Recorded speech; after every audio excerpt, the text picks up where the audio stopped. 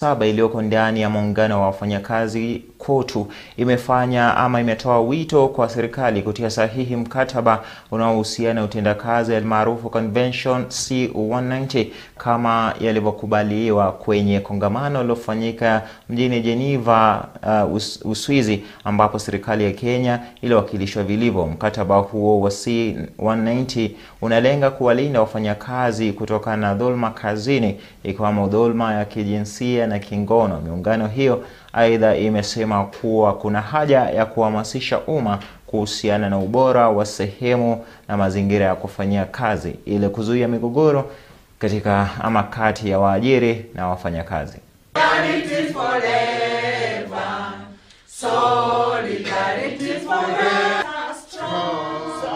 We are talking about the ratification on Convention 190. Talking about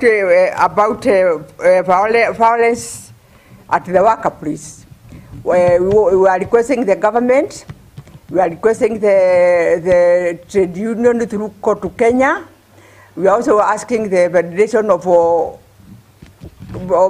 Kenya Federation of Kenya Employers, which is a trade union for the employers, at least to join forces so that this Convention 190 will be ratified, will be implemented. It will also be very easy for us to slot it in our CBAs so that it will now be easier for all of us to have a better working place, a place where there is no violence, a place where there will be better productivity, a place where we will be safe.